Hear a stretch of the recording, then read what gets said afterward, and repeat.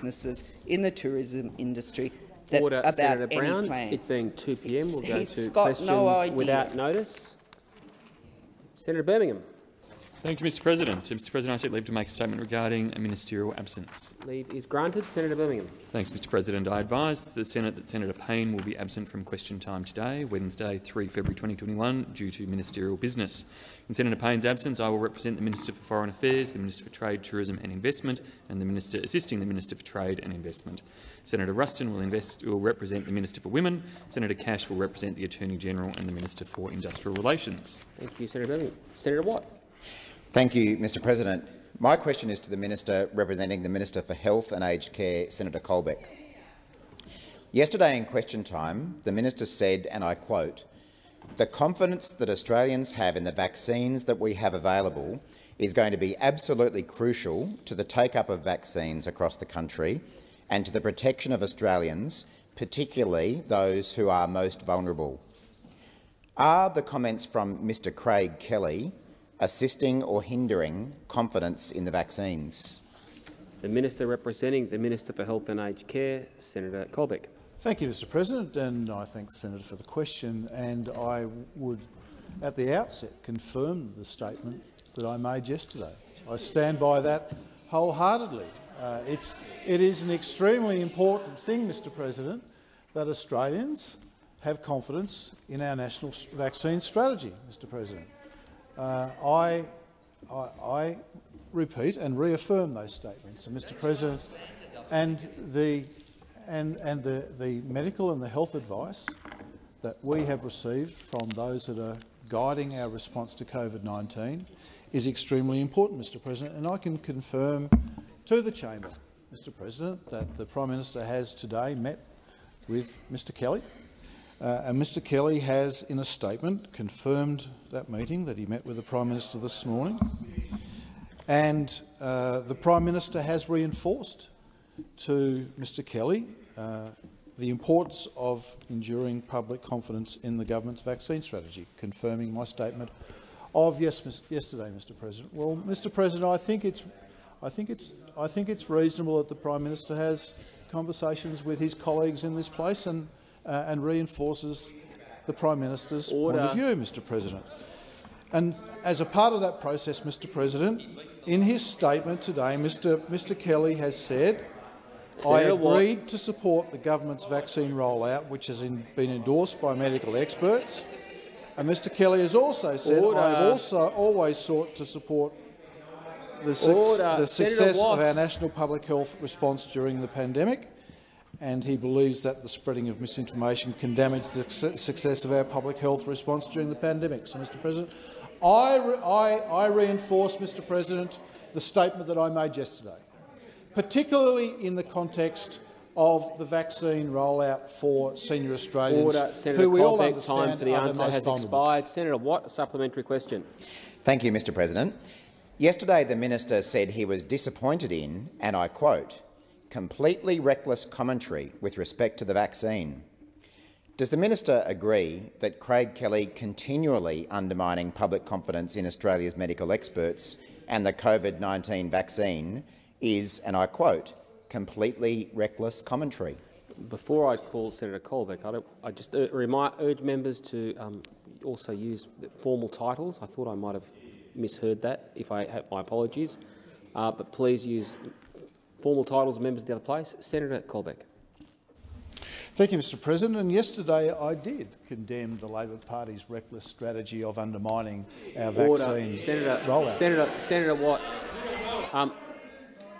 Order. Senator Watt. He's been speaking for 6 seconds, but I'll allow you to raise the point. It was long enough to know, on relevance, the question was clearly about Mr Kelly's comments, not about the Labor Party's comments, and the Minister should stick to Mr Kelly's comments. On the point of order, Senator Colbeck. Order. Senator Colbeck on the point of order. Mr President, Senator Watt was clearly misquoting what I said yesterday. Partially quoting my statements. Sorry, so Senator Colbeck. Senator Wong, with respect, I do grant people some latitude to introduce their point of order before I call them. I was going to ask the minister to come to a point of order. The minute you started saying it was a selective quote, Minister, that is not a point of order. But if you wish to raise a point of order on direct relevance, I'm happy to hear it. Or there's a time to debate or answer the question. On the point of order, Senator Watt, I'm not going to rule halfway through the first sentence a minister being not directly relevant to an answer. The question did contain an extensive quote from the minister. He is allowed to put that quote in context and address the substance of that quotation as well. Senator Colbeck. Thank you, Mr. President. And I again repeat that yesterday I condemned the Labor Party's reckless approach to undermining our vaccine strategy. Their commentary is not useful, Mr. President. And I repeat the statement that Senator White has also repeated today, that the strength of our vaccine strategy and the public confidence in our vaccine strategy is absolutely vital to the take-up of vaccine in this country, Mr. President. And that's why the Prime Minister has called Mr Kelly in this morning to have the conversation that he has. And I think that's appropriate. I think that's appropriate. I don't support anybody who's providing information that undermines the national vaccine strategy we have, Mr. President. And I have to say, Mr Kelly is getting more airtime by the publicity given to him by the Labor Party than he is by his own means, Mr. President. It's the Labor Party who's elevating this issue beyond where I believe it should be. Senator Watt is on his feet. Order. Senator Watt is on his feet for a final supplementary question. Senator Watt. Thank you, Mr. President. Mr Kelly has been spreading reckless and dangerous misinformation for months. Why has it taken so long for the Morrison government to tell him to stop? Is keeping Mr Kelly happy more important than the health and safety of Australians? Senator Colbeck. Thank you, Mr. President. The most important thing from this government's perspective is the health and safety of Australians and the confidence that Australians have in the vaccine rollout that we will commence very soon, Mr. President. That is the most important thing to this government. That's the most important thing. And so we will continue to do, on the advice of the medical experts, everything that we possibly can to ensure that there is a strong level of public confidence in the vaccination program that we are about to roll out, and that Australians can, with confidence, take up the vaccine that's going to be provided as a part of that rollout process, Mr. President. That is the most important thing to this government and to me, Mr. President, in my ministerial duties. Watt. And that's what we will continue to reinforce, that we have a strong, health-based, supported by expert evidence and the great work of our world-class TGA advice to have confidence in the vaccination rollout. Senator O'Sullivan. Thank you very much, Mr. President. My question is to the Minister for Defence, Senator Reynolds. Can the minister update the Senate on the devastating situation occurring in Perth right now with the Warraloo bushfire that's burning out of control in Perth's eastern suburbs? The Minister for Defence, Senator Reynolds. Well, thank you very much, Mr. President, and I thank Senator O'Sullivan for the question.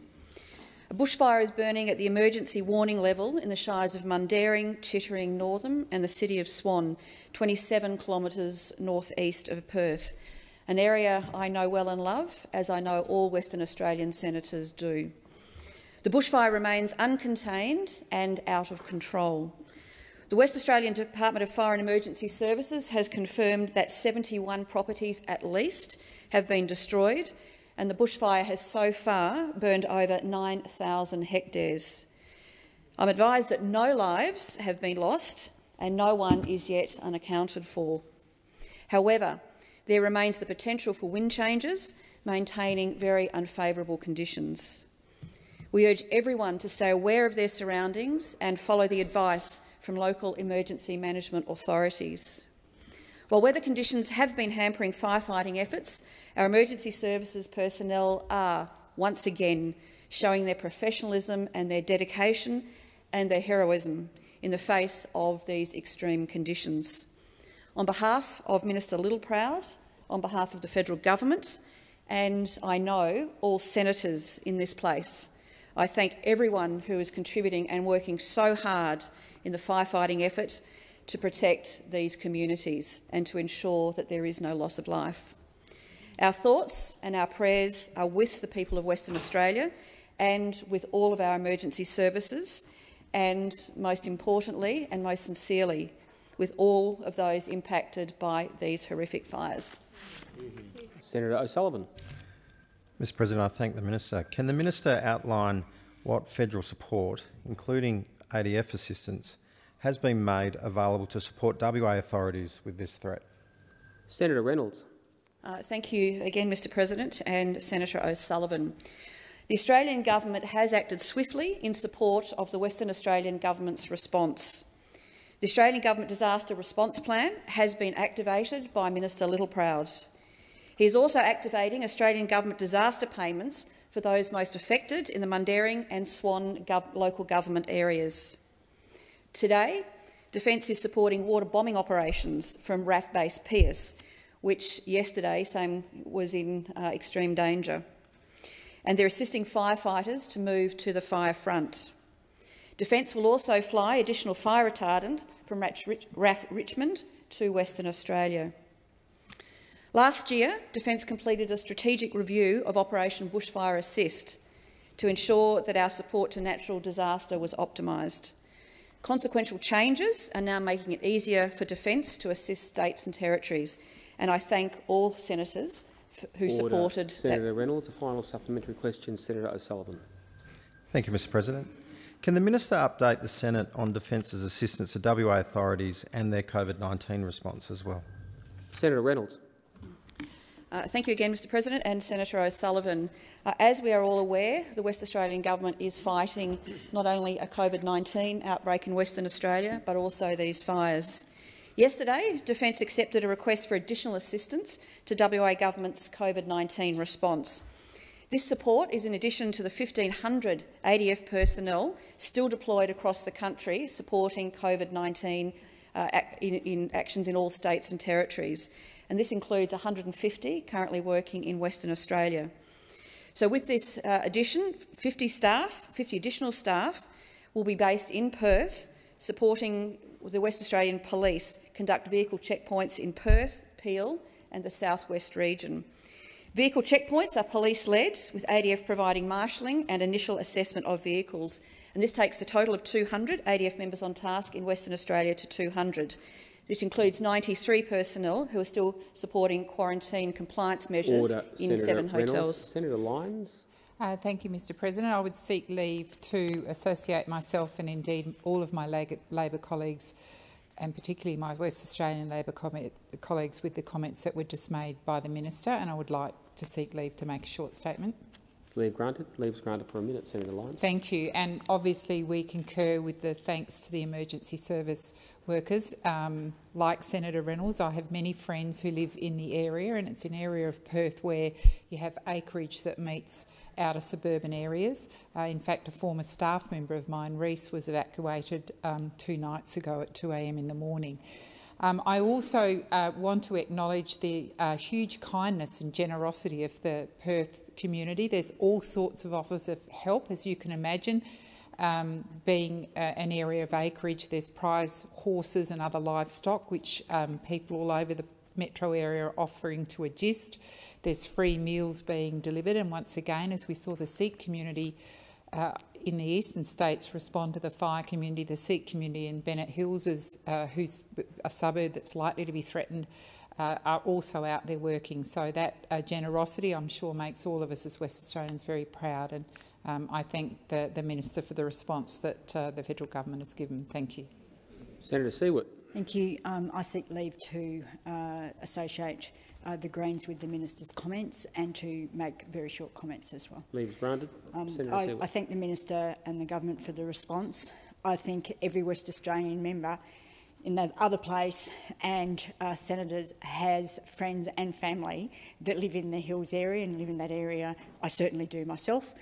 So the Greens are very thankful for the response from the federal government, and we wish well to every single emergency personnel and people that are currently fighting the fire and defending people's homes and lives, and also our hearts go out to everyone that is affected by this current disaster, given the particular circumstances that Western Australia is facing and the Perth metropolitan area is facing at the moment with the double impact of the COVID lockdown.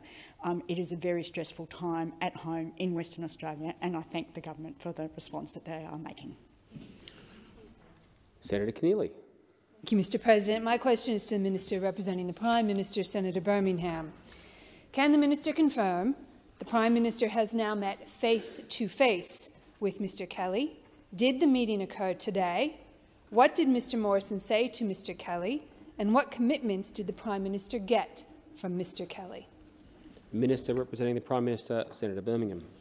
Thanks, Mr President. Well, obviously, the Prime Minister meets with and speaks with his colleagues on a frequent basis. But I can confirm that he met, as indeed Senator Colbeck has already told the chamber, that he met with Mr Kelly, the member for Hughes, this morning. The Prime Minister made clear that the Prime Minister and the government do not support any views that undermine the vaccine strategy, whether made by Mr Kelly or anyone else.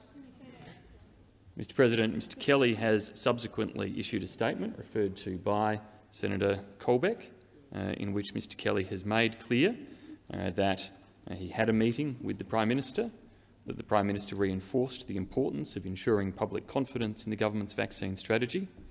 Mr Kelly has stated that he has agreed to support the government's vaccine rollout as endorsed by medical experts. And indeed is the government's expectation, and we will continue to advocate strongly for the vaccination rollout to be supported, backed across the Australian community, and for Australians to be encouraged to embrace it and to receive those vaccines as and when they are made available according to the targeted strategy that we have developed alongside experts. Senator Keneally, a supplementary question. Thank you, Mr President. This morning, when asked by Ms Plibersek whether Mr Morrison agrees with his views, Mr Kelly said, and I quote, "You have to ask the Prime Minister, I don't know." What did the Prime Minister say to Mr Kelly that he's unwilling to say publicly? Senator Birmingham.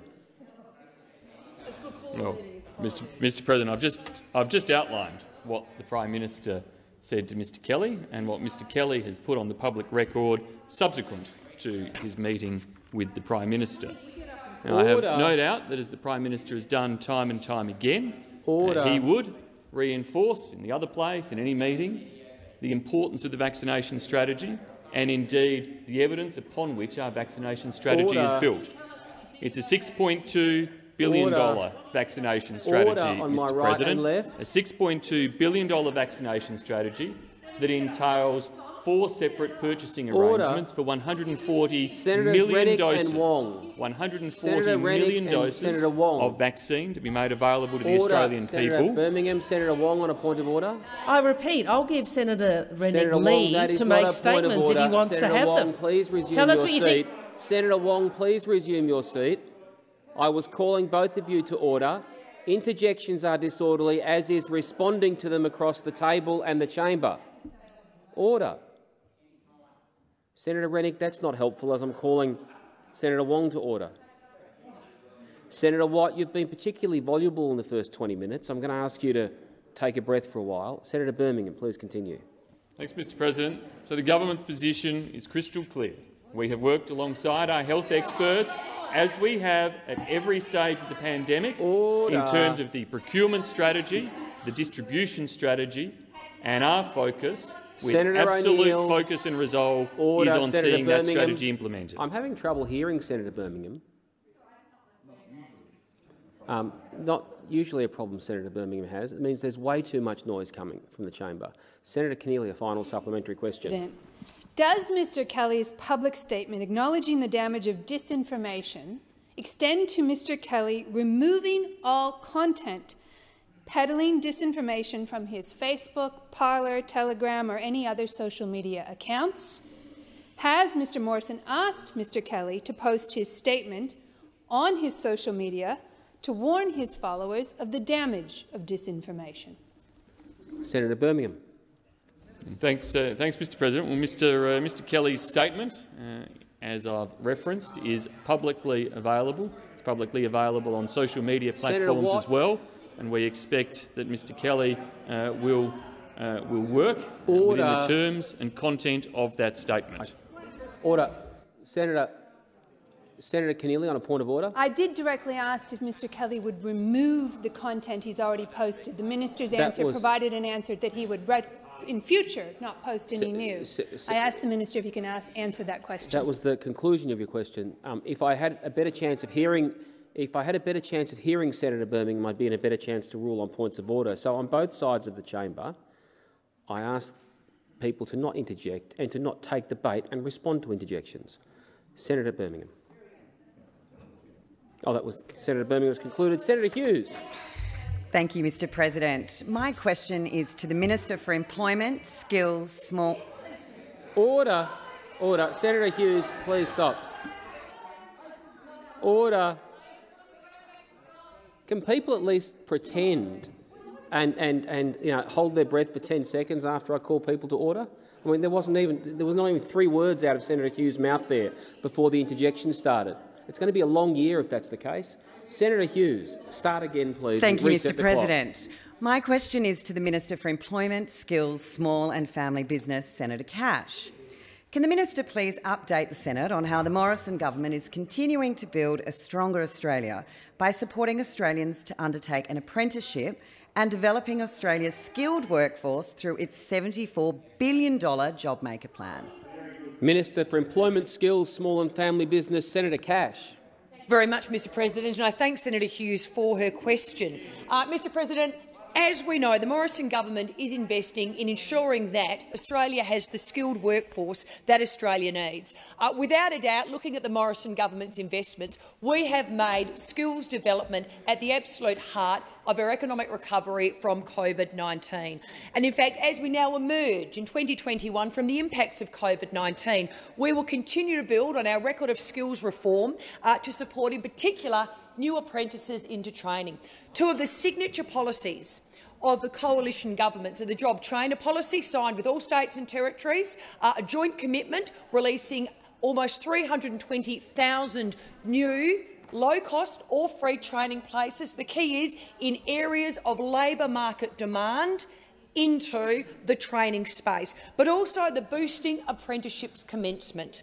It's been a tough year for employers, and the boosting apprenticeships commencements wage subsidy is all about assisting employers to bring a new apprentice or trainee into their workplace. The boosting apprenticeship commencement subsidy, it supports employers of any size, in any geographic location, in any industry, to sign up a new apprentice with a 50% wage subsidy up to $7,000 a quarter, running through until the 30th of September 2021. Mr. President, there's still 9 months of the program to run. And what we've seen to date is over 29,000 employers, and I'm very pleased to say this includes 21,000 small businesses, register over 73,760 new trainees or apprentices for the program. This includes bricklayers, 5,600, carpenters and joiners, 4,700 electricians, 4,600 sales assistants, 4,000 automotive electricians and over 3,800 hospitality workers. Senator Hughes, a supplementary question. Thank you, Mr. President. Can the minister outline to the Senate how the government's early action through the Supporting Apprentices and Trainees Wage Subsidy supported small businesses to keep apprentices on the tools and supported small businesses with their cash flow through the worst of the COVID-19 pandemic? Senator Cash. Well, Mr. President, as I've just said, we put in place the Boosting Apprentices and Trainees Wage Subsidy. That is to bring into the system 100,000 new apprentices and trainees. But of course, when COVID-19 hit, we understood as a government we needed to provide critical support, in particular to small businesses, to keep the apprentices or trainees they already had in training on the job. That was one of the first economic responses that the Morrison government put in place in relation to the COVID-19 pandemic. The Supporting Apprentices and Trainees Wage Subsidy, it has now supported more than 58,500 small and medium businesses to keep 117,000 apprentices and trainees in work today, because that's where we need them on the job. Over 17,000 electricians, 22,000 carpenters, joiners and bricklayers, 5,500 hairdressers. They have all been kept on the job because of the policy that the coalition government, the Morrison government, put in place. Senator Hughes, a final supplementary question. Thank you, Mr President. Minister Cash, how will the government's record skills investments support labour market recovery and help Australians find secure work as we emerge from COVID-19? Senator Cash. Well, Mr President, the skills investment that the Morrison government is putting in place, this is all about generational change, and it will support Australians to get the qualifications and skills they need, importantly, to secure jobs after the pandemic. We want them to train up in areas where we know there is labour market demand. This is, of course, crucial, in particular to supporting job security, economic productivity and quality of life for all Australians.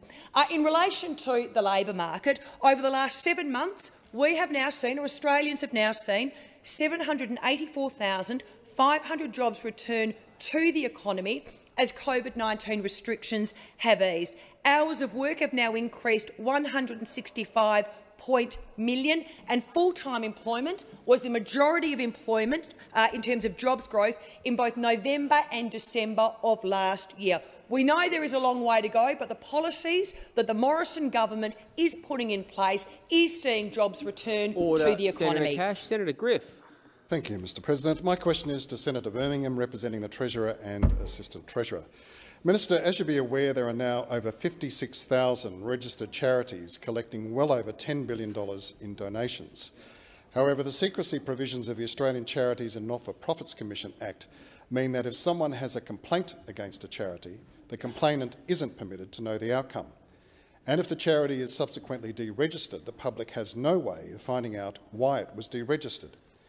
Minister, can you advise whether these secrecy restrictions will be lifted in the legislation government is drafting in response to the 2018 legislative review, and when you will introduce this legislation? Minister representing the Treasurer and Assistant Treasurer, Senator Birmingham. Well, thank you. Thanks, Mr. President. I thank Senator Griff for his question. And indeed, I do understand that the review of the ACNC legislation concluded that the secrecy provisions of the Act are overly restrictive and should be amended to allow the Commissioner to disclose information in a wider range of circumstances, including to protect public trust and confidence in the sector. The review went on to state that the ACNC's inability to make any comment in respect of whether it is or is not undertaking an investigation in respect of a complaint against a registered entity is harmful to the perception of the ACNC as an effective regulator. The government released its response to the ACNC legislation review on the 6th of March 2020, I understand, and has agreed to recommendation 17 of the review, which will provide the Commissioner with the discretion to disclose information about regulatory activities, including investigations, when it is necessary to protect public trust and confidence in the sector. The Treasury is currently engaging with the ACNC and will prepare advice for the Minister on how to progress the necessary legislative changes to give effect to that government agreement to the recommendation. Senator Griff, supplementary question. Thank you, Mr President. Minister, there's a difference between giving someone discretion and actually publishing issues for complainants, and I think it's very important that there isn't discretion and it's actually made mandatory. Now, the 2018 review also flagged raising the revenue threshold for a small charity from $250,000 to $1 million, which will give thousands of charities much lower reporting requirements. Do you consider it as appropriate that a charity that receives $1 million in funding should not be required to provide an annual financial report? Senator Birmingham. Thanks, Mr President. In relation to the first part of Senator Griff's supplementary question there, obviously discretion, particularly in relation to public information about investigations that are underway, is, I think, an important factor to strike an appropriate balance to be exercised by the ACNC between maintaining public confidence through the release of information, but also through not eroding public confidence through potentially the release of information prior to investigations reaching a certain point of findings or transparency that would be helpful to the maintenance of public trust. As indicated, the government has agreed to the recommendations. I indicated the government's agreed to recommendation 17 of the ACNC review. In relation to threshold limits, look, I will have to double-check the response that has been provided by the government in that regard, Senator Griff, and come back to you. Senator Griff, a final supplementary question. Minister, just back on discretion. Should there be discretion for a member of the public not to find out why a charity has been deregistered? Senator Birmingham. Thanks, Mr. President. Look, in the main, I would anticipate that where a charity has been deregistered under the reforms that are being proposed, that should be made public. There may be elements of such grounds that discretion may be applicable for, but I'm certain the government would be happy to consult as we are drafting the necessary legislative changes with you, Senator Griff, and happy to reach out and work in that regard with you. Senator Brockman.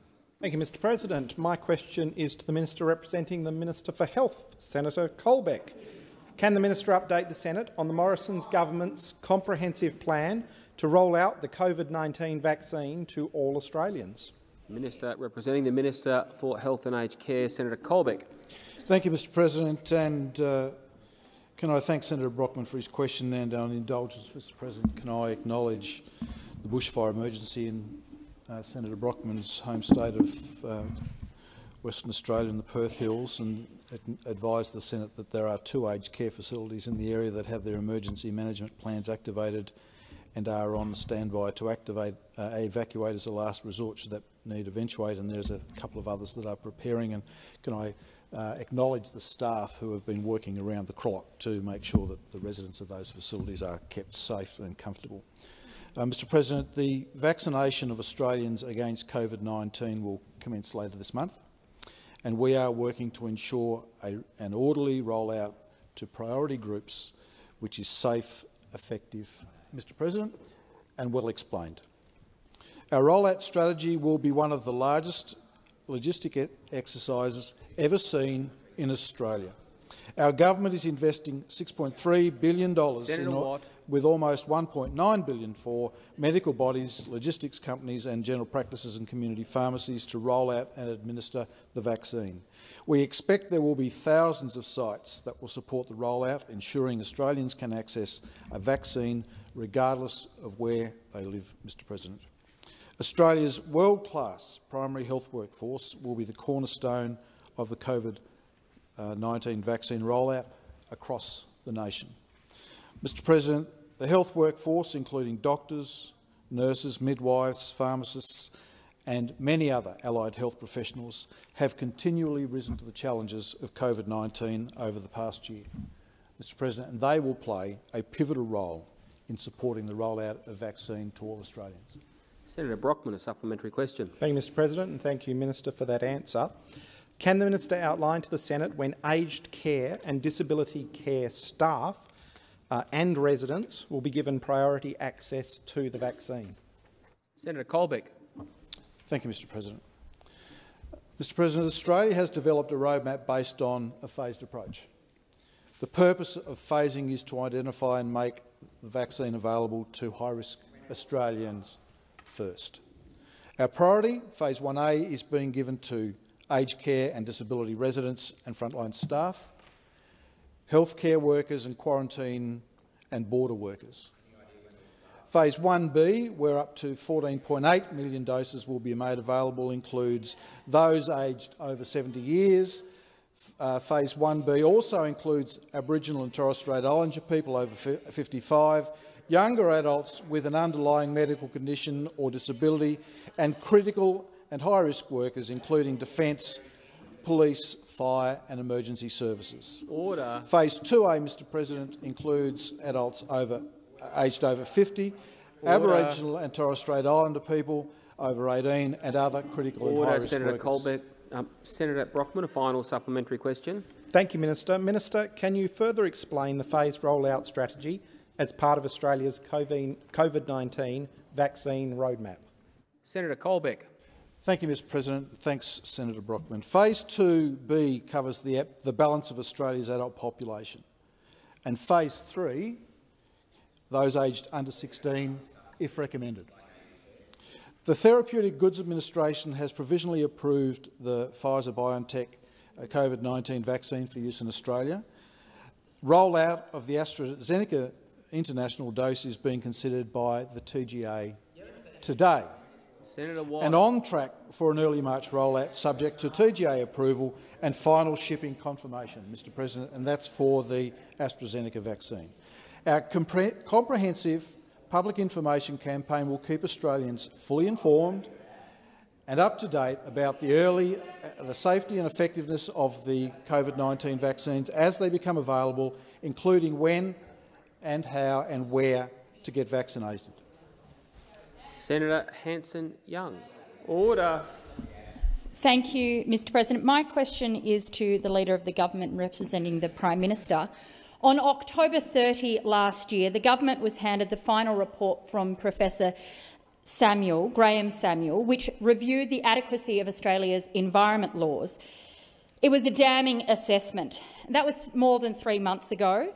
When will your government respond and implement laws that actually protect our environment and implement an independent watchdog to hold those who trash our environment to account?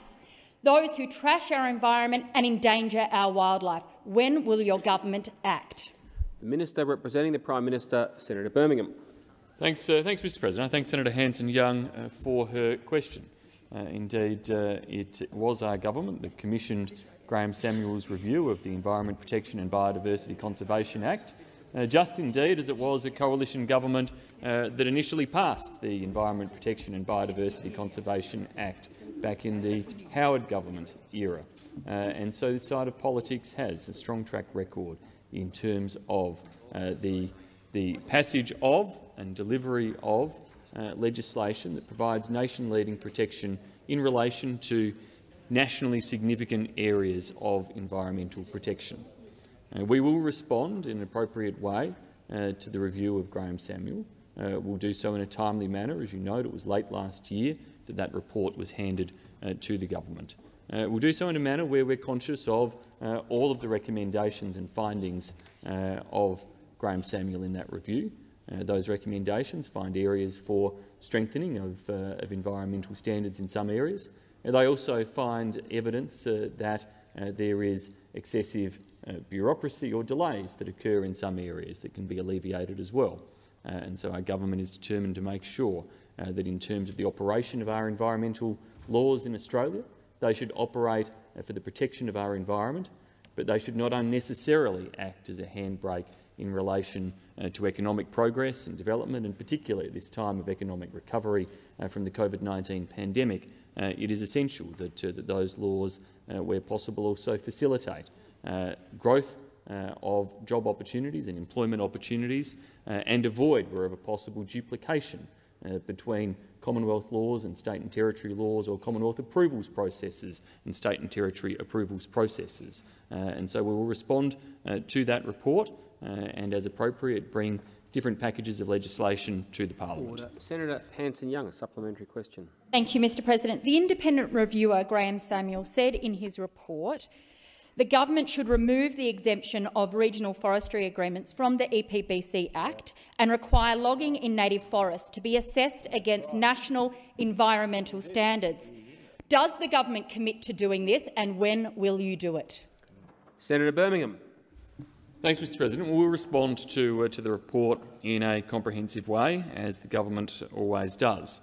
Professor Samuel made many findings in relation to his report, including findings in relation to forestry. He also made findings in relation to the way in which the EPBC Act operates, as I said, for the environment, but also for business.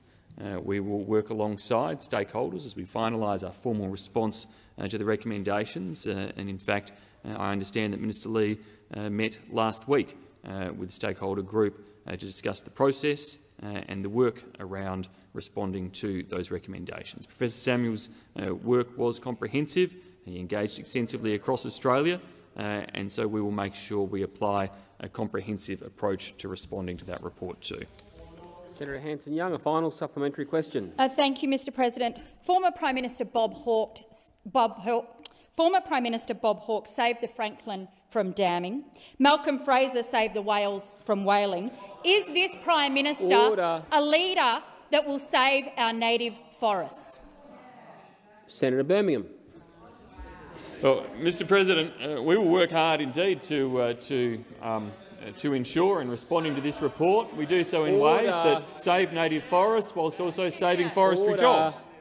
We'll work hard in ways as well, as our government is doing across the board in terms of other aspects of environmental leadership. This is a government that has banned the export of plastic wastes from Australia. This is a government that is investing significantly in terms of the recycling and reuse capabilities of Australia, showing environmental leadership in terms of the reforms that are there and the actions being taken by Prime Minister Morrison in particular there to provide for better management of plastics in Australia, environmental leadership in that space, and will continue to do so in that space and others around the protection of Australia's unique, nationally significant environmental assets, and that's indeed what the EPBC Act, implemented by a coalition government, was designed to do, and we'll make sure our response to this review delivers upon that. Time for the answer has expired. Senator Patrick. Thank you, Mr. President. My question is for the Minister representing the Minister for Energy and Emissions Reduction, Senator Seselja. The federal government promised to release the electric vehicle strategy in 2019. It didn't come. Neither did it come in 2020, and we now find ourselves in 2021 still waiting. The vacuum in federal leadership on electric vehicles is now being filled by state, territory and even local governments going ahead with their own disjointed plans. This is somewhat reminiscent of Australia's rail track fiasco, which resulted in the country having a mismatch of narrow, standard and broad gauge rail scattered across the nation. Just how long will it take for the Morrison government to come up with a national strategy for electric vehicles?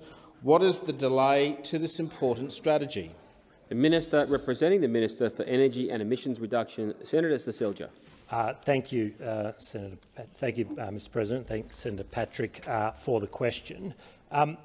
The Morrison government is committed to enabling consumer choice when it comes to new vehicle and fuel technologies. So this follows, of course, our technology, not taxes approach to reducing emissions. So we are developing, directly to answer your question, we are developing a future fuels strategy that considers all of these new technologies, not only EVs. This includes hydrogen, fuel cell vehicles, hybrids and biofuels. And we've been working to ensure that the strategy is well informed. So to ensure industry has been widely consulted, we will release a discussion paper in the very near future that will help inform the strategy. But we've already put our money where our mouth is with our $74.5 million future fuels package as part of the budget.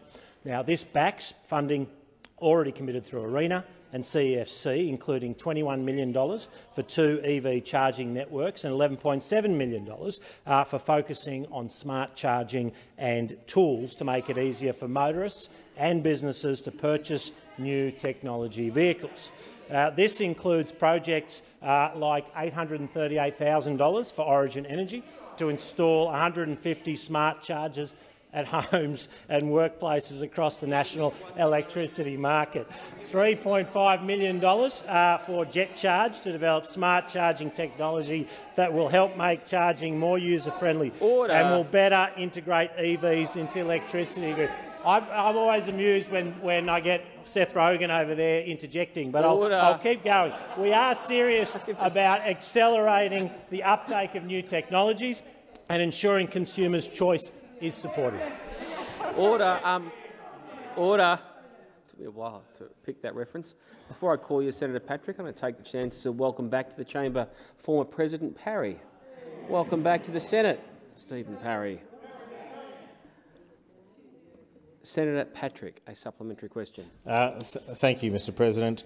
Of course, the government should understand, in terms of consumer choice, the car companies have made the choice. They are going down this pathway. In the absence of a national strategy, That's paved the way for a suite of ill-considered and premature taxes which will work against EV uptake and limit Australia's ability to achieve net zero emissions by 2050. Given that the government is fond of technology, not taxes, in its approach, what is its plan to bring vehicle technology to bring down emissions? Senator Seselja. Well, thank you, Mr. President. I thank Senator Patrick. Look, the development of electric, hybrid and hydrogen fuel cell vehicles is being driven by the world's largest car manufacturers, and that is indeed the truth.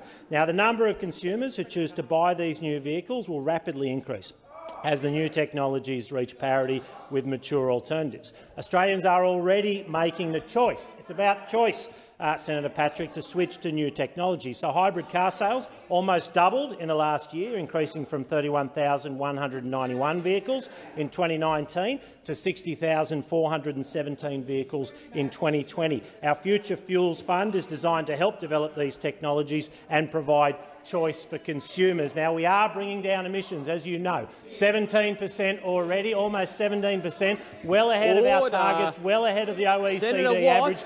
We are more than doing our bit, and EVs will be, of course, a part of that mix. Order. Senator Watt. Senator Patrick, a final supplementary question. Mr. President, electric vehicles that are advancing towards being more than just a means of transport. They will become an integral part of the energy grid, drawing from it during low load periods and feeding energy back into the grid during peak demand periods.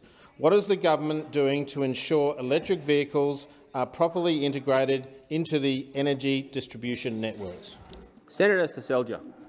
Thank you, Mr. President. So, the Future Fuels strategy will consider the integration of electric vehicle into the distribution network. And as I mentioned in my previous answer, we are already investing in projects through ARENA and the CEFC, which will help address the barriers to uptake. And for example, here in the ACT, ARENA is investing $2.4 million in a world-leading trial aimed at better understanding and minimising the impact of electric vehicle charging on the energy grid. So we're doing it here in the ACT, we're doing it in South Australia. Senator Seselja, please resume your seat. I am struggling to hear him. Senator Watt, you've had a lot of latitude this question time. I appreciate that you're being so loud you might have trouble hearing me call you to order. I'm going to ask you to demonstrate some restraint for the next 13 minutes. Senator Seselja to continue. Thank you. Thank you very much. Thank you very much. And so in South Australia, we've committed $5 million in the budget for a grant to the ACE EV to support domestic battery, electric vehicle manufacturing and a vehicle-to-grid trial. Now, this is about providing choice for Australian consumers without driving up the price of cars in Australia or creating supply issues in the electricity grid. Senator Gallagher. Sorry, I was just a bit taken back by listening to Senator Seselja's new fondness of the electric vehicle. Come to your question, Thank Senator you. Gallagher. Thank you. Yeah, but your choices are better than ours, are they? Thank you, Mr. President. My question is to the Minister representing the Minister for Health and Aged Care, Senator Colbeck. On the 7th of January, Mr Morrison promised the government would deliver 4 million vaccine doses by the end of March. Will the Morrison government deliver on this promise? The Minister representing the Minister for Health and Aged Care, Senator Colbeck. Thank you, Mr. President. Thanks, Senator, for the question. Mr. President, the thing that we've always promised to the Australian people and indicated to the Australian people is that our vaccine rollout would be based on vaccine approval and then the delivery processes that followed along behind that, Mr. President. And, Mr. President, the Prime Minister said earlier this week with respect to the vaccine rollout, and, Mr. President, this is what the Prime Minister said at a press conference just recently, that the 4 million position will be something that's going to be achieved in early April as opposed to late March. Now, Mr. President, that's what the Prime Minister said just recently at a press conference. And, Mr. President, acknowledging the fact on my left that with some of the conditions that are occurring in Europe and the scaling up of manufacture of the vaccine here in Australia, that was the process and that was the expectation. So, Mr President, they are the Prime Minister's words from a press conference just recently, Mr President. And so we continue to work with the TGA on the approval process. We continue to work with the vaccine companies on supply to ensure that we have an available supply to roll out effectively to Australians across the country, Mr President. And the thing that we have the benefit of is that we are providing to Australians fully approved vaccines. We don't have to have the circumstances many other countries have been forced to do, which is to have emergency approvals for their vaccines. Australians, Mr President, will benefit from the fact that the data that comes from the application of vaccines in other countries becomes available to the vaccine companies and then to our TGA for the formal approval of the vaccines. Senator Gallagher, a supplementary question. Thank you, Mr President. The Department of Health has said that the Prime Minister's target of 4 million doses by the end of March, and I quote, didn't seem to be possible. When did the department first become aware it was not possible to deliver on the Prime Minister's promise made to the Australian people? Senator Colbeck. Mr President, I've actually just indicated exactly the Prime Minister's position and the way that we are rolling out the vaccine, Mr President.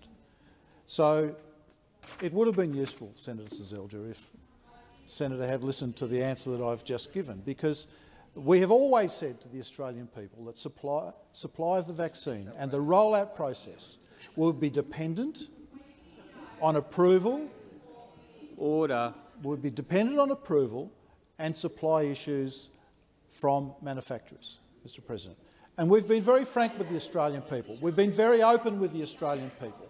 And as issues have arisen, we have told the Australian people what is occurring, Mr President. And I've just given you the quote from the Prime Minister where he said it was more likely to be early April than late March for the 4 million vaccines, Mr President. Order. And that is a statement of the Prime Minister.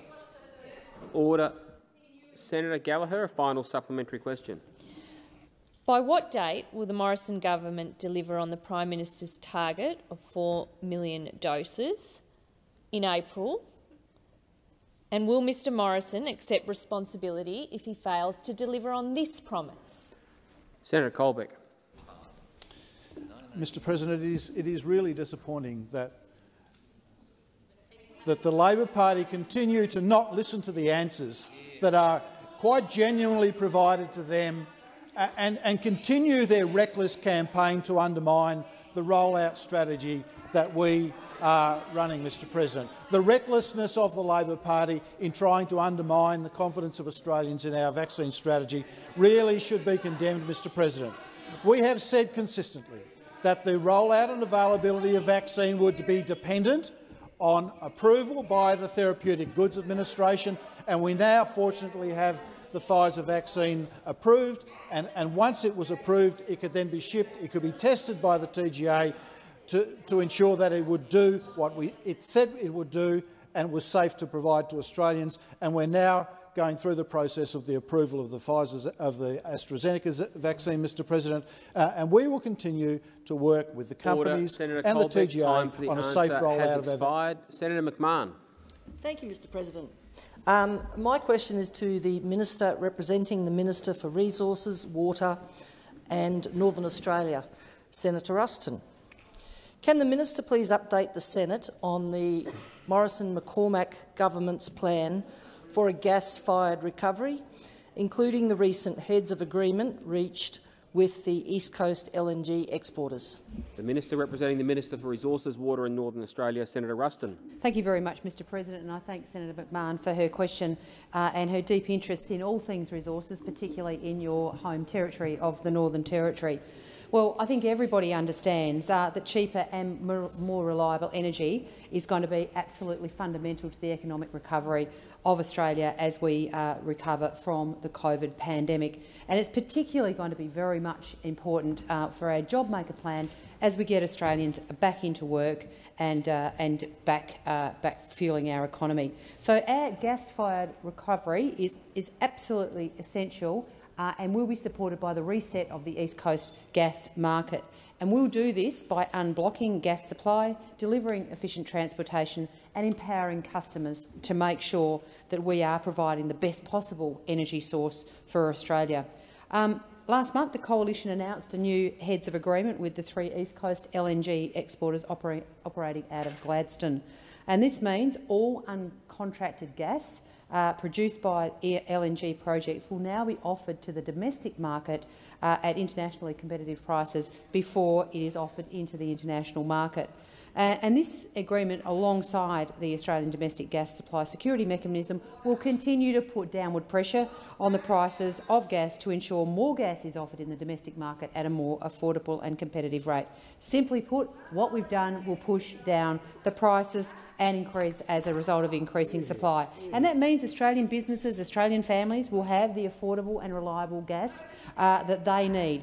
And it's about making sure that Australian gas works for Australians, whilst supporting economic growth and backing the very, very important regional jobs that are on the back of this very important sector. More supply has brought more competition and lower prices, and it will support our manufacturing sector, while at the same time will support Australia's pursuit of reducing emissions. Gas is absolutely critical for manufacture. Order. Senator Ruston. Senator McMahon, a supplementary question. Thank you, Mr President. Can the minister please outline how our government is ensuring sufficient gas supply for Australia? Senator Ruston. Thank you very much, Mr President. Well, the Morrison-McCormack government is delivering 5 strategic basin plans to unlock new gas potential across Australia. We're starting with the Beetaloo Basin, which is in your home territory of the Northern Territory, as well as the Northern Bowen and Galilee basins in Queensland. The government has announced a commitment to provide up to $50 million for the exploration of the Beetaloo Basin, plus $173 million to upgrade the roads to make sure that access is essential. So the Beetaloo Basin will bring jobs, Senator McMahon. I know that's something that's very, very important in your home territory, as well as much-needed investment to Northern Australia, but most importantly, affordable gas prices. Affordable gas is absolutely essential. No one could question the prosperity and the economic prosperity of this country, and our manufacturing strategies will be enhanced by affordable and accessible gas supply. The government is absolutely committed to give companies confidence to make sure that we can build on our economic recovery. Senator Ruston. Senator McMahon, a final supplementary question. Can the minister advise why it is so important to ensure affordable and reliable gas supplies, and any risks to affordability and reliability for Australian industry and consumers?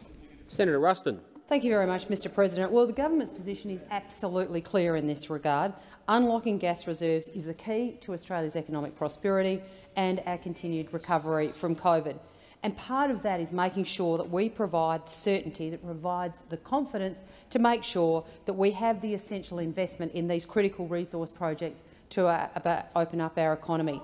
Labor's Environmental Action Network, championed by some senators in this place, would seek to stop new gas projects and would actively behave to ban gas. I mean, basically, this network is responding to inner city greenies at the expense of everyday Australians and the regional economies that so many on this side believe are so important for our Australian economy. I mean, the member for Hunter has labelled them fundamentalists who have no idea about supporting real workers and real jobs, and it's pretty hard to disagree with the member for Hunter when he makes those sorts of comments. We will support regional Australia, and we will support a gas-led recovery. Senator Wong. Thank you, Mr President. My question is to the Minister representing the Prime Minister, Senator Birmingham. Last night, the member for Dawson took to Facebook in defence of the member for Hughes, accusing others and the, and I quote, fake news media, end quote, of trying to censor Mr Kelly. Does the Prime Minister agree? The Minister representing the Prime Minister, Senator Birmingham. Well, thanks, Mr President. Mr President, I haven't seen Mr Christensen's remarks, but Mr President, I'd make a couple of observations. Firstly, Mr President, I would observe that this is often the case when these sorts of highly charged political debates occur. There are some who take an approach that seem to suggest that everything that's ever been uttered needs to be retracted or withdrawn. And so let's be very clear that our government stands firmly by our vaccine strategy. Our government wants to make sure that that is the #1 focus of government policy delivery and of public dialogue in relation to building confidence around the vaccine strategy. As I have already told the chamber, and as Senator Colbeck has told the chamber, the Prime Minister met with Mr Kelly this morning. The Prime Minister made clear that neither he nor the government support any views that undermine the vaccine strategy, whether made by Mr Kelly or by anyone else in that regard. We want to make sure the overwhelming focus is on building public confidence to receive the vaccines that we are investing in and that we have secured for the Australian people. And this strategy is crucial and a crucial part of the nation's health and economic recovery from the COVID-19 pandemic. Australia is incredibly well prepared because of the good work done last year to make sure we have a successful delivery of vaccines across the country. On a point of order. Point of order, direct relevance, and I have been mindful of your previous rulings about glancing references, but we're at 23 seconds to go and nobody who's answering questions has addressed the question, which is whether or not the Prime Minister agrees with Mr Christensen saying that Mr Kelly is being censored. I'm listening carefully to the Minister's answer. I think he is directly addressing the subject matter. I can't instruct him how to answer a question, but as long as he's addressing the matter of information with respect to this vaccine, I think that's directly relevant to the question. Senator Birmingham, to continue.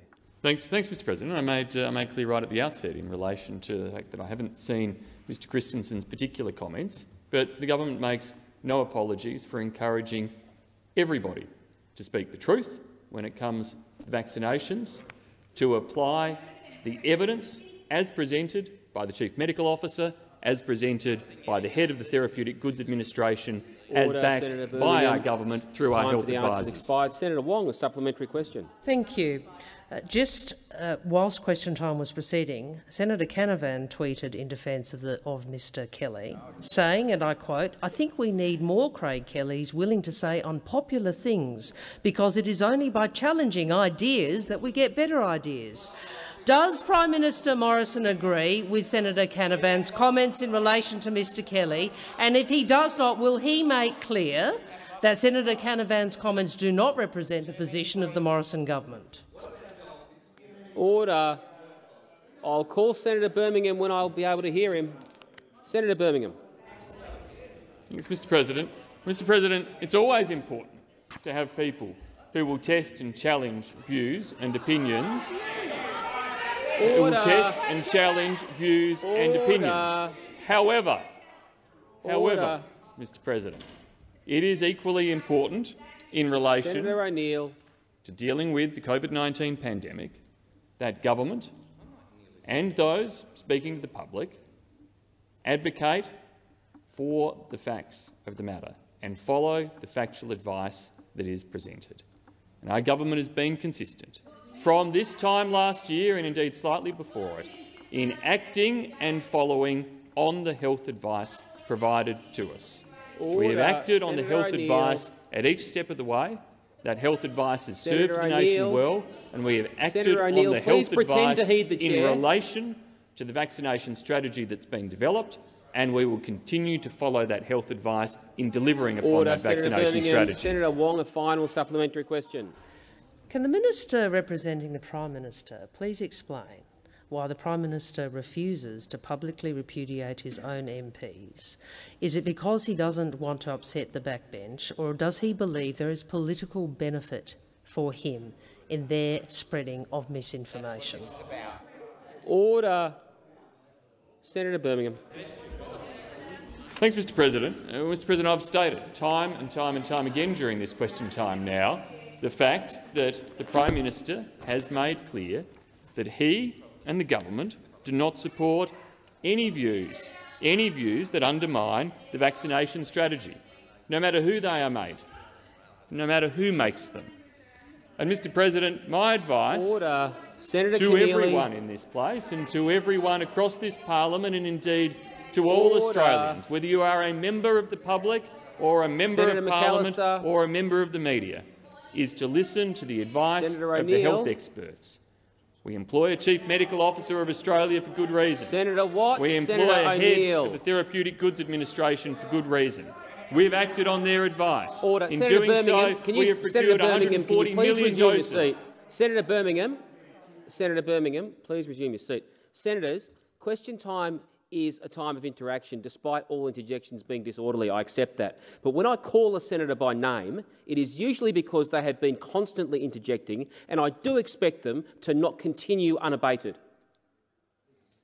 Senator Birmingham, please continue. Mr. President, we've procured 140 million doses of a variety of vaccines to be spread across this country and distributed according to a detailed strategy. That's the government's priority. That's what we will deliver Senator to keep Birmingham, Australians safe and time secure. for the answer has expired. Senator Birmingham. Mr. President, I ask that further questions be placed on notice.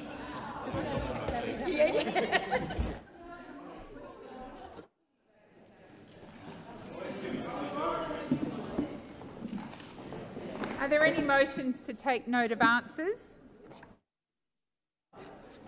Senator Watt. I rise to take note of the answers given by Senators Colbeck and Birmingham to the questions asked by Senators Wong, Keneally, Gallagher and myself.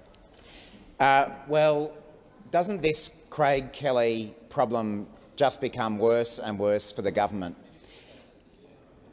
Mr Kelly, over the last few months, has engaged in a deliberate campaign of misinformation to the Australian public about the most serious health challenge our country has faced in decades. For months now, Mr Kelly has used his own social media channels to communicate misinformation and falsehoods about vaccines and about what he refers to as treatments, which have no basis in reality whatsoever. Mr Kelly, backed up by Mr Christensen and a number of other government members, have completely undermined the government's vaccine strategy by encouraging the Australian public to ignore real health advice from real experts and instead rely on conspiracy theorists and nut jobs circulating in cyberspace. And I hear Senator Abetz laughing along as we debate this very important issue, and in doing so, Senator Abetz betrays his support for the actions of Mr Hughes and all of the other right-wing nut jobs in this government who continue to propagate conspiracy theories and undermine public confidence in the health response of their own government. Now, we've seen for months, as Mr Kelly and others have done this, the Prime Minister has let them off the leash, happy to let them get out there and communicate their falsehoods and their misinformation to the Australian public, because Mr Morrison knows that he draws the political gain from allowing them off the leash. You won't hear Mr Morrison or Senator Birmingham or any other leader of this government say the same things as Mr Kelly and Mr Christensen, but they're very happy for it to go on because they know that there is a constituency for these kind of views out there, and they're happy for Mr Christensen, Mr Hughes and others to get those votes to help this government stay in power. What a dishonest and lacking in integrity approach of this Prime Minister and this government to adopt, to allow members of their own government to get out and spread conspiracy theories and, frankly, dangerous messages to the Australian population at the very time that we need the Australian population accepting proper health advice and taking proper precautions here. So the Prime Minister and his colleagues are playing a double game here. On the one hand, they, the leaders of this government, get out there and surround themselves with public health experts and encourage people to do the right thing and listen to real experts, while at the same time they're playing footsie with the far right of the Australian community and the conspiracy theorists who follow Pete Evans and other people in order to show that they are actually supporting them as well. You'll never get Mr Morrison, the Prime Minister, supporting what Craig Kelly is doing, but he's been more than happy to let it go on for months, and it was only after weeks of pressure from the opposition that he was finally dragged kicking and screaming into some meeting with Mr Kelly yesterday. Now, Mr Kelly, of course, issued a back-down of sorts only a couple of hours ago and said that from now on he'd be a good boy, he'd listen to what the Prime Minister was saying, he'd get behind the government's approach. And I was sitting there thinking, how long is it going to take before Craig Kelly's back out there on Facebook, reverting to type and spreading more conspiracy theories? But Senator Canavan has actually beaten Mr Kelly to the punch, because Senator Canavan couldn't even wait until question time was over before he had his own tweet out there circulating amongst the right-wing nutjob cyberspace, supporting these conspiracy theories and backing in Craig Kelly. This has now become a test of the Prime Minister's authority over his government. He finally was able to exert some level of control over Craig Kelly in spreading misinformation, but now it's the Nationals. Now the Nationals are often racing because the Prime Minister can't control the Nationals in the same way that he can control his own backbench. So what we're going to see now in coming days is Mr Christensen, Senator Canavan and other members of the National Party engaging in exactly the same conspiracy theories and misinformation that we've seen from Mr Kelly over recent weeks. And now the question for Mr Morrison is, will he exert the same control over the National Party and rein them in from spreading misinformation as he has attempted to do with his own party? Thank you, Senator Watt. Senator Abetz.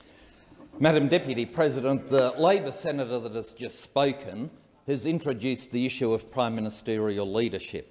Well, on this side, we have a leader behind whom we are all united, unlike the Australian Labor Party, who has the hapless leader known as Mr Albanese, but down whose neck Ms Plibersek, Mr Chalmers, Mr Miles, Mr Shorten are all breathing. The simple fact is the Australian people know where the government stands on this important issue of seeking to get a vaccine out as quickly as possible, as effectively as possible, for the protection of the Australian community.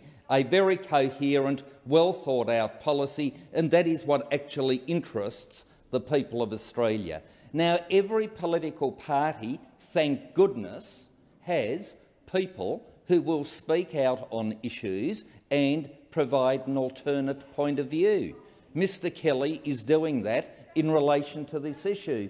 Do I necessarily agree with him? No. But you know what, Madam Deputy President? The Australian Labor Party has won Mr Joel Fitzgibbon, who's got a very strong alternate point of view in relation to certain Labor Party policies, and as a result of his agitation, one Mr Butler met his demise from a certain position in the shadow cabinet. I turn to the Australian Greens, and I recall the internal brawls they suffered when they rejoiced with people such as Senator Nettle and Senator Rhiannon in their midst. That is part and parcel of the dynamics of democracy, that you will have men and women in political parties offering an alternate point of view. We in the Liberal Party are more than willing to accommodate and accept that there are people with alternate points of view who should be given in the public space the opportunity to give expression to those views, even if you vehemently disagree with them. Whereas within the Labor Party, what we are seeing more and more is their view that you have to adopt a groupthink. Nobody is allowed to have an alternate point of view or consider a different approach. We on this side are more representative of the Australian people, and I suggest that is why we sit on this side, because we are willing to accommodate and accept that different people have differing views. Now, if the Australian Labor Party were genuinely serious about their concern about the COVID response, where was the good senator and the Australian Labor Party when the ABC had Dr Norman Swan night after night contradicting the Chief Medical Officer at the height of the pandemic? Not a whisper out of them. Dr Swan making these outrageous predictions of thousands of deaths. These predictions never came to pass. But, Dr Swan happens to be potentially of the left and with the ABC. So his criticism of these matters and of the government approach is to be accepted, not to be criticised. Mr Kelly, we might be able to describe as somewhat from the Conservative side, and therefore he must be condemned. It is the double standard that the left always bring to these debates that exposes their shallowness and hollowness. If the Labor Party, Madam Deputy President, were consistent and would have condemned Dr Norman Swan as much as they are seeking to condemn Mr Kelly, I would say there is some integrity and consistency in their approach to this. No, this is pure political point scoring, or an attempt to do so, but in doing so, I dare say all they're doing is elevating Mr Kelly's profile as the member for Hughes, who is working very hard and diligently in the service of the people of Hughes and giving expression to a point of view that in a free democracy people ought to be allowed to give expression to. But that said, the government's policy is very clear. Later this month, or very shortly, we hope to be able to be rolling out vaccines when and as they become available. We as a government are working hard, and the Prime Minister's leadership has been in contrast, absolute contrast, to that of the shambles of the Australian Labor Party under the leadership of Mr Albanese. Thank you, Senator Abetz. Senator Brown. Thank you, Madam Deputy President. I think the senator opposite doesn't really seem to grasp the seriousness of the situation, nor the seriousness of members of the government going out and peddling not something that's unpopular, but it's wrong. It's dangerous.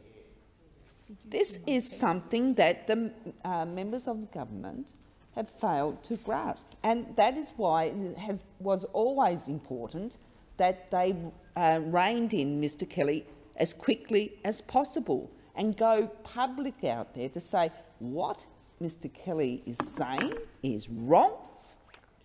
You shouldn't be listening to him, and we will be speaking to him. That's what the Prime Minister should have been doing, and that would have been strong leadership. But we haven't seen it. We haven't even seen it in this chamber. You know, yesterday's answers to question time, they rambled. They were all over the garden path. And today wasn't even much better, because we are talking about something that is of an extremely serious nature, and the Australian people deserve full and comprehensive answers. Now, we know how essential that the vaccine rollout is taken up within the community. We know how important that is to the success of this nation in 2021 and beyond. A successful vaccine rollout will not only keep the Australian people safe and healthy, but it's also essential to our economic recovery. A successful vaccine rollout will be critical to underpinning a national recovery built on the back of more jobs and higher wages. Indeed, a successful vaccine rollout is critical to national economic confidence. That is why it is important that the public have confidence in the nation's vaccine distribution. And the very last thing we need is for the government's own members to be undermining and attacking national health efforts and advice. Now, we heard today that Mr Kelly has put out a statement. But we've also heard we've had a breakout from Mr Christensen on Facebook last night. And why we're in question time today, after the Senate leader had given a response around Mr Kelly's actions, Senator Canavan. I know most people probably would say, well, if it was going to be anybody, it was going to be Senator Canavan, talking about this is just about people wanting to shut down unpopular debate. It's not unpopular debate. It's dangerous language, dangerous misinformation that Mr Kelly is putting out there. This is why it is important, and this is why the Labor Party has raised it.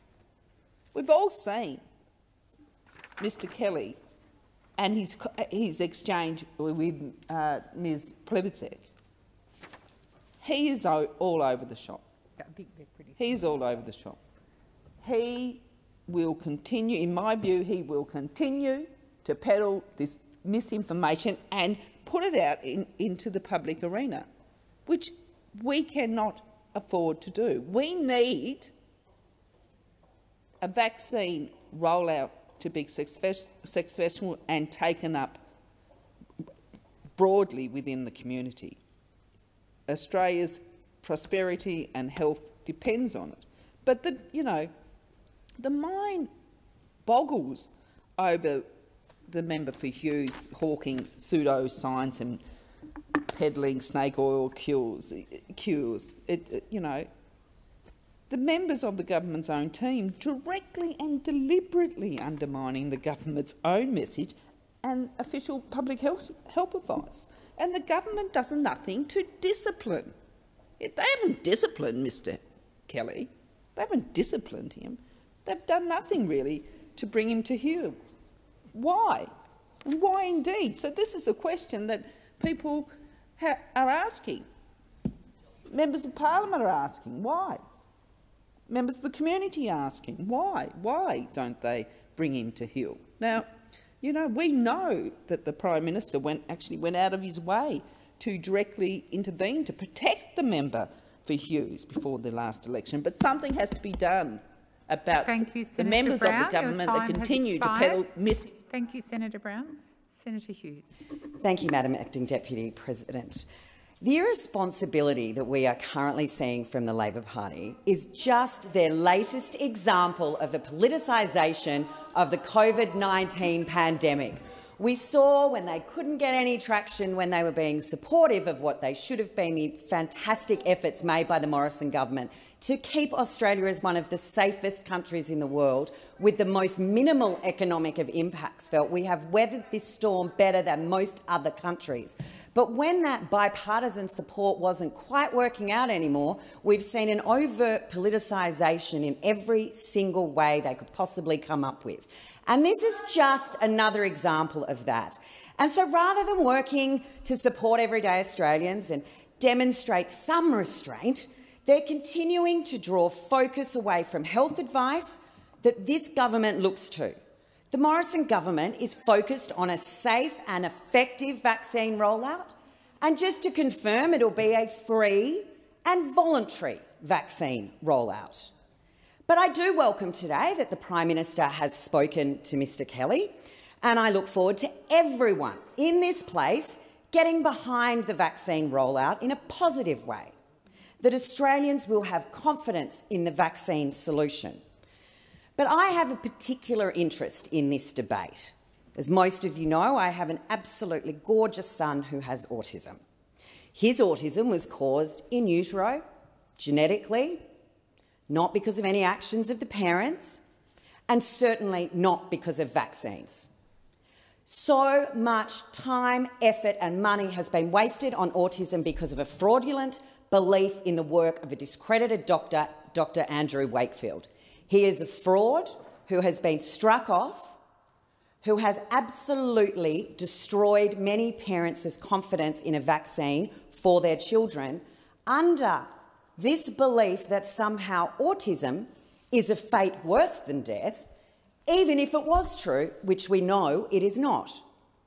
So the tinfoil hat brigade, who love to grasp to vaccines causing autism, and I can assure you it doesn't, none of them do, that they are continuing to cling to some form of conspiracy theory. We remember it was 5G that caused COVID. There was probably a few other things I've forgotten. It's been quite the year, but the 5G particularly stands out. That Bill Gates was looking just to microchip us all. I can tell you when you've got a kid with autism that runs away, the microchip is not a bad idea at times, but I digress. But the conspiracy theorists that were continually trying to undermine COVID efforts, that the virus wasn't real, it was some form of conspiracy, these are fundamentally buying into the anti-vaccine message.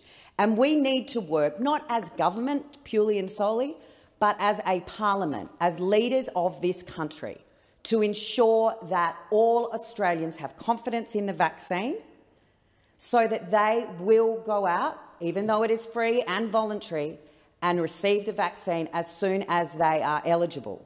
And the Health Minister, along with the Prime Minister, has worked incredibly hard to ensure that Australians will be protected by enough vaccines, that the TGA approval has been done to give Australians confidence in the safety and the security of the vaccines, that the rollout of them occurs in a way that adheres to the best possible health and medical advice.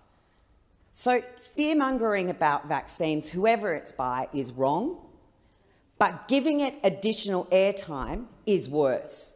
These ideas, these notions that we all know are incorrect, should be ignored. By highlighting them to Australians, it is undermining confidence, which is the last thing we should be doing. The rollout is the only way we will get our lives back to normal, that we'll start to see travel and the country open up, international borders open up, that we can start to reduce the overreactions and knee-jerk reactions of premiers desperate to lock their state down just before each election that they face. We need to ensure that Australians have confidence, feel safe and secure to receive the vaccine, to be part of the program, and allow all Australians to return to the life they had pre-2020. Thank you, Senator Hughes. Senator Polley. Thank you. The Prime Minister of this country, Scott Morrison, could have shut Craig Kelly down weeks and months ago, but he chose not to because he's a weak leader.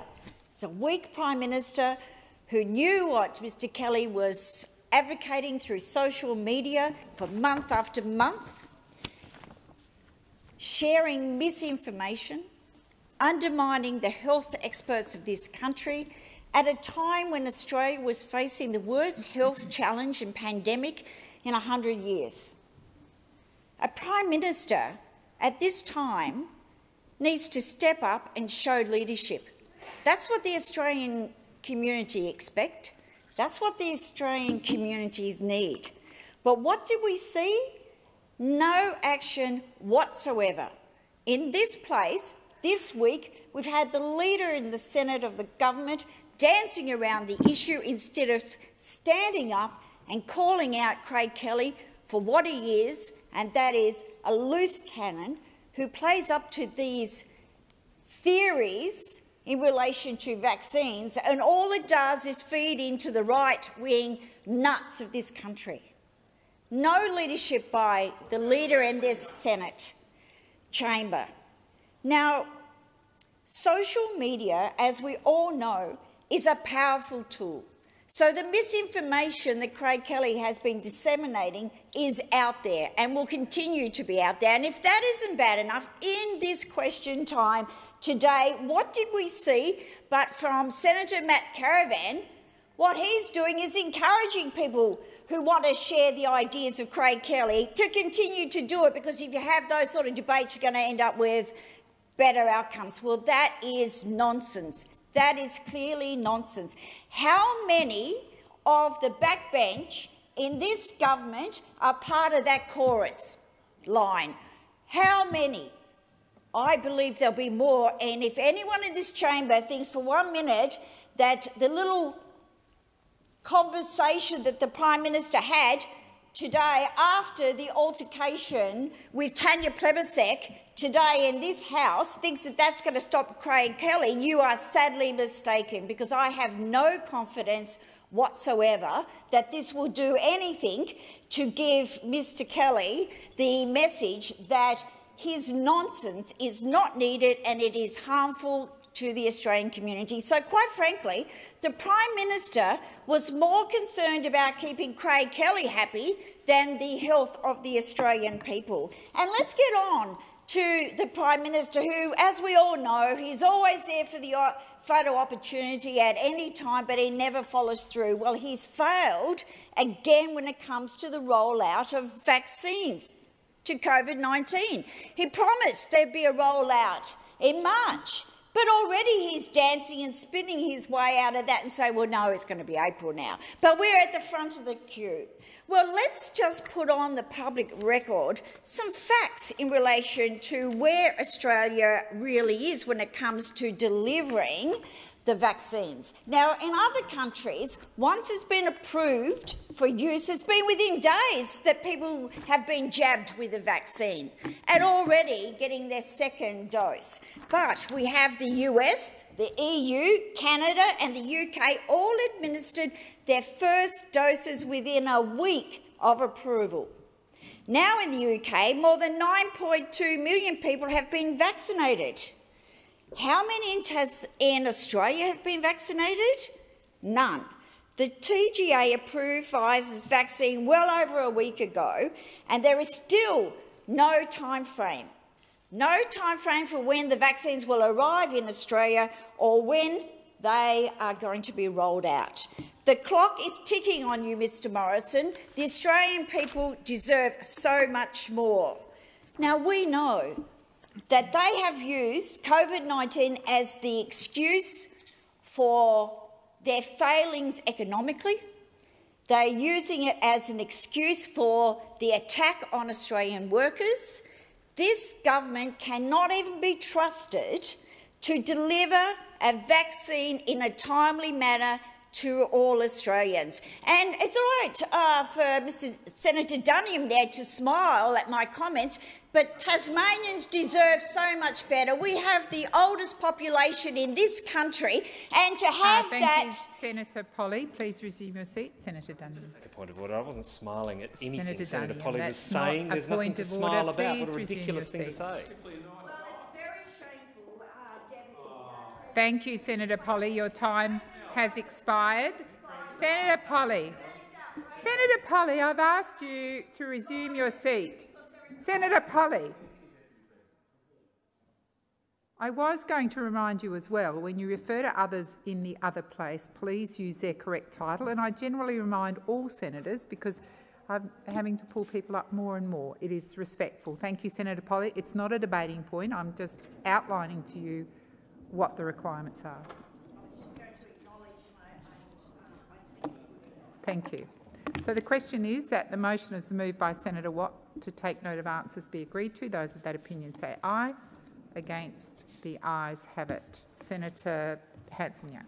Thank you, Madam Deputy President. I rise to take note of the answers given to my question by the Leader of the Government, Senator Birmingham, representing the Prime Minister. And of course, I asked the Government today when indeed they will respond in full to the recommendations in the alarming report and review of Australia's environment laws conducted by Professor Graham Samuel. Of course, this was a review that was done under law. It was required because every 10 years we review the adequacy of our environment laws, and this report shows that the adequacy of our environment laws are woeful. They are not protecting our forests, they're not protecting our animals, they're not protecting our precious places, our beaches and coastlines. In fact, they're not protecting them, and instead they're allowing our precious parts of this country, precious parts of our wilderness, our bushland, many of our native animals, to be trashed and endangered by development, by mining, by forestry, by big developers. It's time that we had laws in this country that actually protect our environment and don't offer an incentive for those who do the wrong thing to keep getting away with it.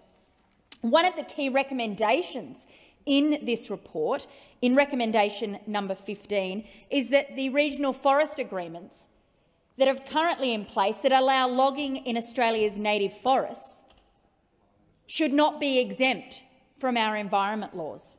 That is a fundamental point being made here in this report that has been handed to the government and is waiting for a response. And just today, the federal court has handed down a decision in relation to logging in native forests and the validity of these regional forest agreements, and have said, well, under the law as it is, this logging is able to continue. Now, many, many Australians will be shocked to hear that it is perfectly legal in this country to log in our native forests, to endanger our native animals in these native forests, that there is no environmental law in this country that protects these forests and these animals from these logging companies and from these logging projects. Isn't that unthinkable? That despite how precious our environment is, despite what little native forest we have left in this country, that it is perfectly legal under current law to trash and burn. It is quite clear in the review and the report put Senator forward. Hanson-Young, time for contributions expired. The question is the motion moved by Senator Hanson-Young be agreed to. Those of that opinion say aye. Contrary, no.